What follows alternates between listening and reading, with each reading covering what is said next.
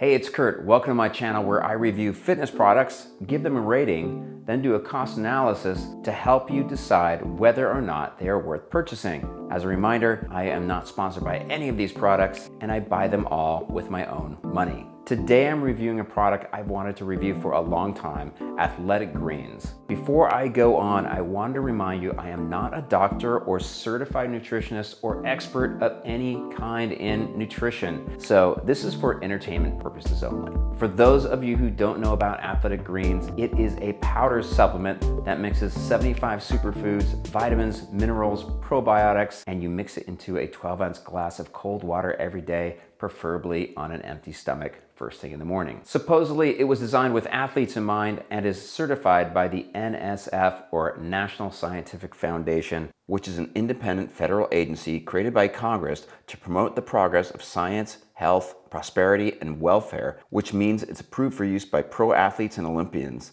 It is also a proud partner of USA Cycling. The product was founded by a New Zealander, Chris the Kiwi, after he had years of gut issues and health issues that he just couldn't get solved. Apparently, his body struggled to absorb and synthesize nutrients, and that's why he developed Athletic Greens. When I first heard about this product, I was a bit skeptical. I've taken vitamins and supplements my whole life and thought that was the best way to achieve what you needed, not by drinking some sort of powder drink. So the whole idea behind Athletic Greens and how it allows nutrients and vitamins to absorb more efficiently interested me. Since Athletic Greens has a multitude of vitamins that I don't take in a day, like enzyme and mushroom complex, superfood complex, plant extracts, herbs and antioxidants, and dairy-free probiotics, in addition to being nut-free, gluten-free, dairy-free, egg-free, and my favorite, sugar-free, I had to try it. I thought, wow, could I just drink one of these a day and be set? So if this was an easy fix, I was very excited about it. I thought the simplest way to compare Athletic Greens to what I am doing now would be to put the Athletic Greens in a test against the vitamins I take to see who wins out. Hey, sorry, quick interruption here. Can you do me a favor? Can you move your cursor up and just go over there just a little bit more? Yeah, exactly. And hit that little like button, a thumbs up. Appreciate it. Really helps me out with the YouTube algorithm. Thank you so much. Okay, now let's go to what's in the box.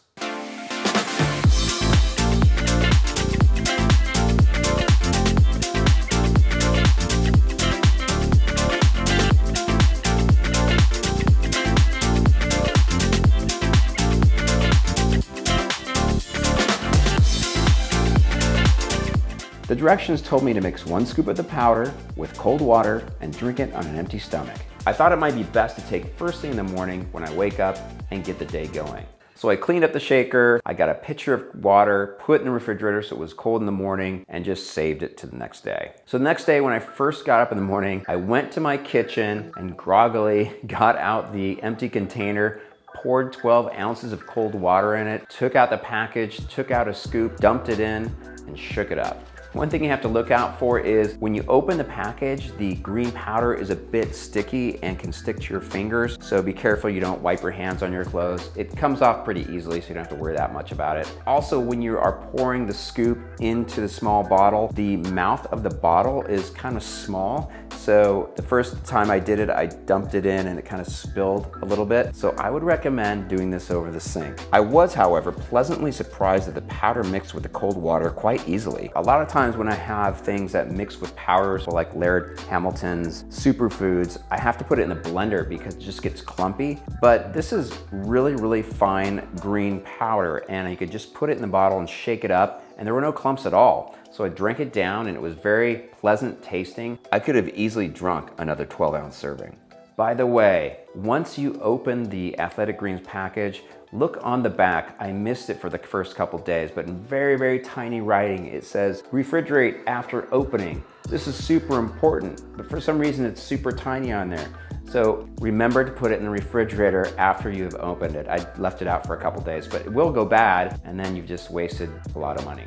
One of the first things I wanted to find out about Athletic Greens was how many percentage of vitamins did it have of each vitamin. As I read through the nutritional facts, I noticed that it had many of the vitamins that I take every day and some that I don't. But I did notice that Athletic Greens had quite a few less grams or micrograms in it than I was used to taking. Here's a list and exactly what I mean by that. I take 5,000 micrograms of B12. Athletic Greens had 22.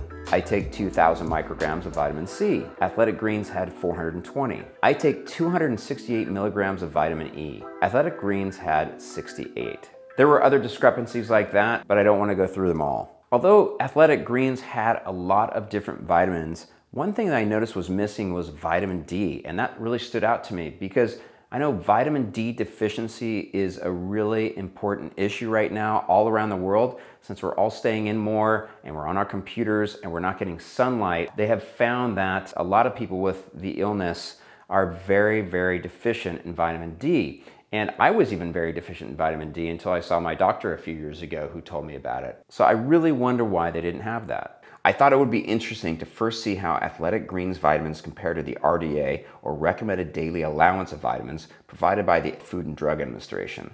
I got the recommended daily allowance information from an article on WebMD. I'll post that article down below as well. Here's what I found after comparing the two. In general, Athletic Greens performed very well. In fact, in many categories, it exceeded the RDA by a lot. It did fall short on some categories though. You can see it here on the supplement facts label on the back of the package. DV, or daily value percentage, is pretty much the same thing as RDA. The first vitamin on the package is vitamin A. Athletic Greens has 1,850 IU, or international units, of vitamin A. To the right of that, under DV, you'll see 62%. That means Athletic Greens contains 62% of the recommended vitamin A intake per day. In order to make it 100%, you would need to either take a vitamin A supplement to make up for the 38% shortage, or find that 38% of vitamin A in the foods you eat throughout the day. When I scanned down the label, I found that Athletic Greens exceeded the RDA in things like vitamin C, but was under in places like calcium.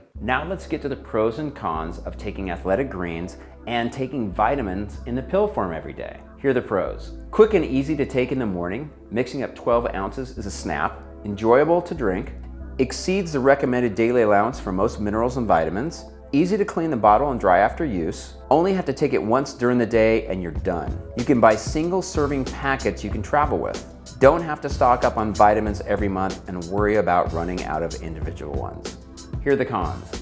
A bit pricey, $97 for a one-time purchase and $77 a month through a subscription, and you still may need to buy supplements to reach your recommended daily allowance. Falls short on RDA of quite a few vitamins. Vitamin A, calcium, magnesium, etc. Does not include vitamin D. Now let's go to my rating system, which includes price, performance, and staying power. First, the price. What is the price of this product? Is it worth the money? Let's break down the price for Athletic Greens and how much it would cost to buy the same amount of vitamins you would have to purchase to equal those nutrients. It equaled out to around $75. However, that did not include the alkaline nutrient-dense raw food superfood complex, or the nutrient-dense extracts, or the digestive enzyme and super mushroom complex, or the dairy-free probiotics included in the drink. Since I believe those are all proprietary to Athletic Greens, I couldn't get a price for them. I'm gonna guess and say each one would add up to about $1.50 a month.